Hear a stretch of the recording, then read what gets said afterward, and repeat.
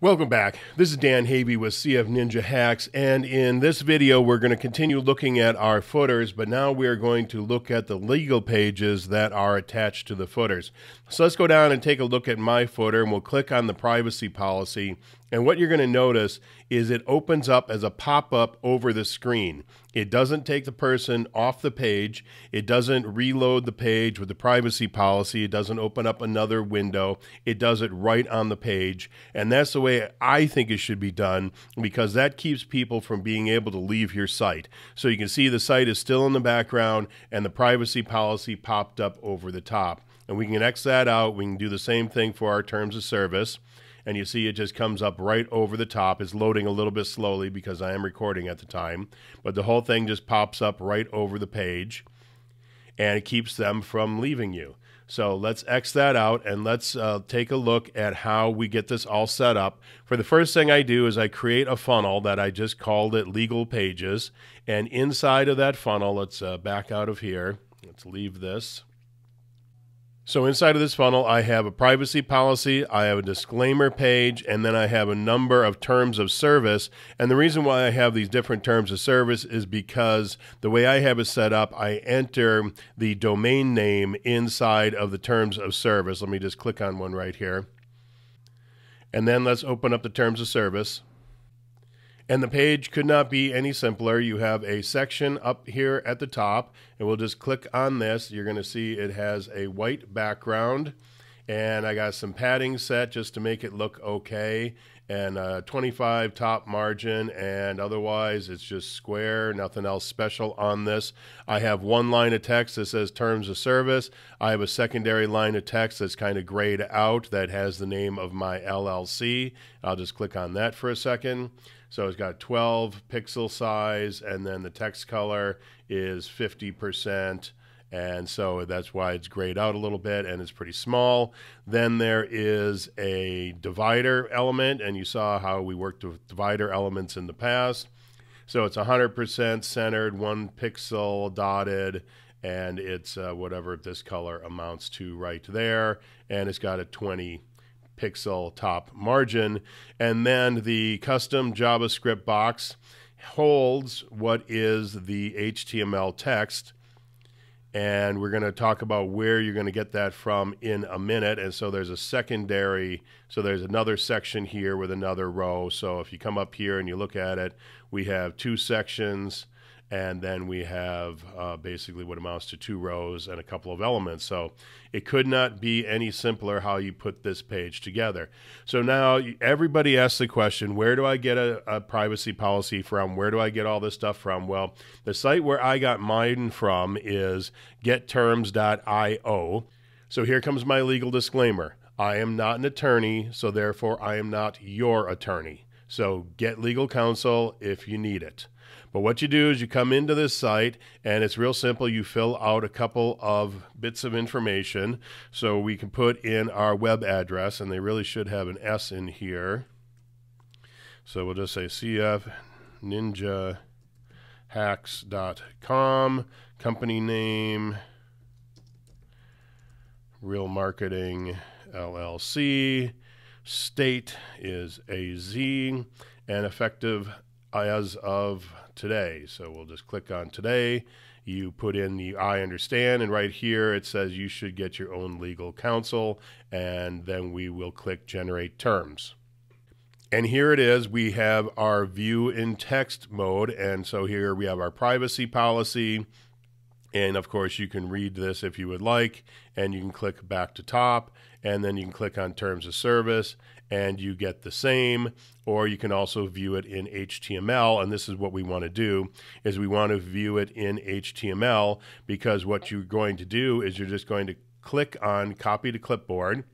Your generated terms have been copied, and then what we're going to do from there is come back in here, and what I'm going to do is I'm going to add another custom JavaScript HTML box, because I don't want to mess up what I already have in here, even though I could just back out without saving it.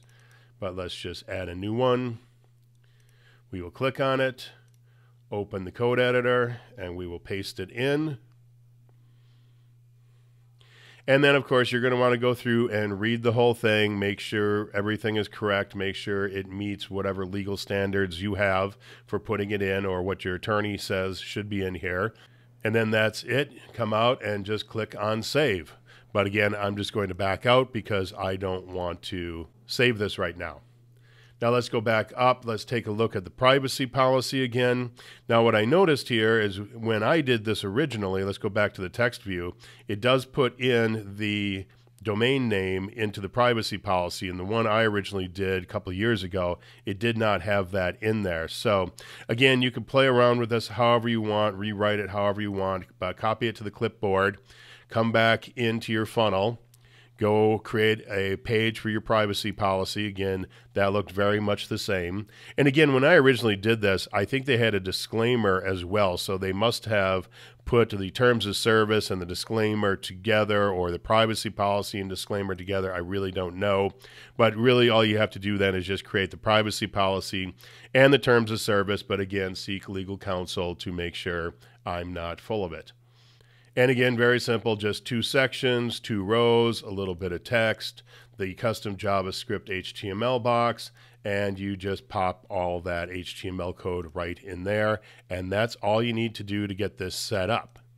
Now we have one more step to be able to finish out our footer. Here's the footer we started in the last video. So we're going to come back in here, and what we want to do is we want to go to publishing, because what we want to do is, you saw with the CF Ninja hacks how when I clicked on this, it was a pop-up over the site. Well, this is known as a click pop inside of ClickFunnels. So we have to go in and we have to get the click pop code, and we have to put that into our footer template right here. So we're going to go back into the page, and under publishing, we're going to go to get click pop code. So I have to jump in here right now because ClickFunnels has made a change. It's now about 14 months later. It's October of 2020. I'm wearing my COVID beard right here. And I want to jump in here because there's a slight change that you have to make to this code in order to get it to work exactly how I'm going to show you.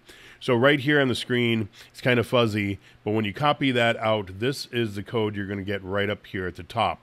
Now what I'm going to show you in a second is you're going to come in here and you're going to split this apart into 2 different sections. The part up here at the top is the actual URL that you're going to put into the navigation element. But down here at the bottom is what I'm going to show that you put into the settings page. And I'll just show you that over here real quick. So it's going to go into the settings right here inside of your funnel. You're going to put it in there, then you're going to save it. But what you're going to see right here is my old code that I used from before, says cfpop.js right there. The new code that you're going to get outside or out of the clickpop that you just opened up here, that is going to say, let me pull this up on the screen a little bit, that is going to say cf_modal.js. And so because of that, this technique does not work except if you go in and you change this to pop. So where it says _modal, just take that out and put in the word pop. And then you're going to want to put it into your settings in the funnel, so that way it propagates funnel wide. Now the other thing here is if you do want to use the regular click pop function where you can put a link in here, because that's what this is here, that's the anchor text for the link. If you want to use it that way, or you want to use it as your custom image link, you can do that. In the past this didn't work right, and I think it was because they had this code messed up here. And so now it works. So what you can do is actually take both of these. Take the original version like this, which will work on the custom link text and the custom image link right there, and put both of them into your settings. So now you have the one with the CF pop and the one with the CF modal. So going forward now you're going to know that. That's why I want to jump in here early on the video. So as I'm going through this and you see me working with this, just remember where it says _modal, take that part out and put in pop instead. And we're going to click on that and we are going to copy it. and we're going to put it into a text editor. And whenever you're working in a text editor, make sure you're working in plain text mode, or you can get some funky quotes around the text. So just look at your text and make sure that all the quote marks are straight up and down and not curly. Now this code is made up of two parts, so we will knock these two parts out here. So we got a script part right here, which will be the same for all of your ClickPop codes, no matter where they are throughout all of ClickFunnels. So you can take this code and you can put it anywhere, and I'll show you what I like to do, which is I like to put it into the settings, into the header tracking code of the settings, or actually the footer tracking code of the settings, and put that in there, and then you can have the pop-up on as many pages as you want within that funnel, and you only have to put in the code one time. So the other bit of code we want to look for is right here. It's where it starts with HTTPS, and it'll be your ClickFunnels subdomain, and you're just going to come in and copy this out. So we're going to click on copy, and then we're going to go into, let's pull this down, we're going to go into our template, and this was the privacy policy I do believe we were on. Yes, privacy policy. So we're going to come down, we're going to go into our nav menu, we're going to come down to privacy, and we're going to take out that £, and we're going to paste in that address. Now what we're going to do is we're going to take this code right here, and we are going to do command copy. Let's save this page. We're going to bounce out of here, and we're going to come into the settings of our page, and we're going to come down to the body tracking code, and we're going to pull this down a little bit, and you can see I already have this in here because I already have this set up on this site, and so it's the exact same code, and so I just put in a little message above the top here, a little remark above the top, just letting me know that this is the clickpop code for ClickFunnels. So we'll just take this out, and then after you put in that bit of code, you don't need this part at the top. That was just for me. And then you come down to the bottom and click on Save and Update. Now we can repeat this process for the rest of the pages as well. So let's say we have, let's X this out. Let's say then we have our terms of service for our site. We would click on Publishing, and then again to the ClickPop code. And you just click on the content, you copy it, come back into our text editor and put it in there, and then again we'll just take out this bottom part. You'll see it's exactly the same as the one above, and then what we're going to do again is we're just going to grab out this URL. We're going to copy that, and we're going to open up the nav menu again, and this time under terms of service we'll take out the hashtag, we will paste it in, and again we are done and we can click save. So now we have one thing left on the page. Like I said, you probably just remove the disclaimer now because they changed how they're doing their terms. So you just do your terms of service and your privacy. You can make a disclaimer if you want. Again, seek legal counsel. And then there's one thing left here. Let's take a look at it. And it is the support tab. And what I do there is I put in an email address. And so let's just go grab the code because I kind of forget it off the top of my head every time I do this. So come down, we'll open up the nav menu down here, and let's just take out what is here, this link under support, and we'll drop it into our text editor again, and let's just take a look at it. So it says mail to, and then we have our email address, support@cfninjahacks.com, subject equals.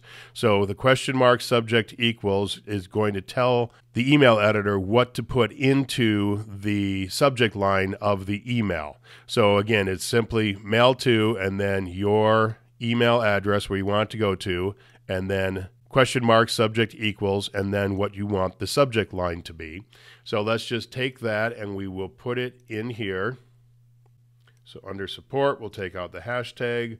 So as long as I'm making some corrections here, I'm going to do one more thing, because what I found over the years is that not everybody has an email that can open up when they click on this link. So if you look down here in the bottom left-hand corner, you're going to see what I was just talking about, the mail to support@cfninjahacks.com, # subject equals CF Ninja Hacks membership. And what I found, though, is if you click on this on your cell phone, of course, it'll automatically open up your email. And on a Mac like I have right here, if you click on that, it'll automatically open up your email. But a lot of people don't have that the email will open up automatically because they're just using Gmail or some other third party that is not in any way connected to their computer.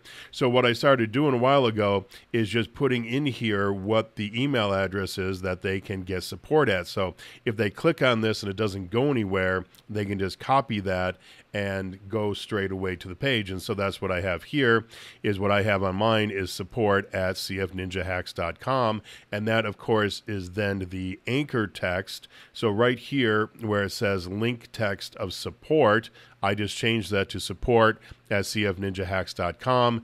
And that's what then makes this show up here like you would expect it to. So that was it. I just want to jump in there on that one last thing. We will paste it in and we will click on save. And after it's done saving, we'll click on preview. And if I did everything right, when we click on terms of service, the terms of service box should come up, and it did. We can X that out. Same thing with privacy. That worked just fine. And now let's check on support. When I click on that, it should open up my email editor and open up a new email for me to fill out. And it did that as well, and it properly populated the to email address and also the subject line. So that is it for this video for setting up your legal pages and getting them put into your footer. And then again, as we did before, don't forget to do this. Once you get this done for real now this time, go back up, save it, and create yourself a new template. And then that'll be the template you can use on all of your pages. So in the next video, we're going to take a look at the email footer, both the SMTP footer, which I kind of glossed over in an earlier video, and then also the footer that will go into your email itself.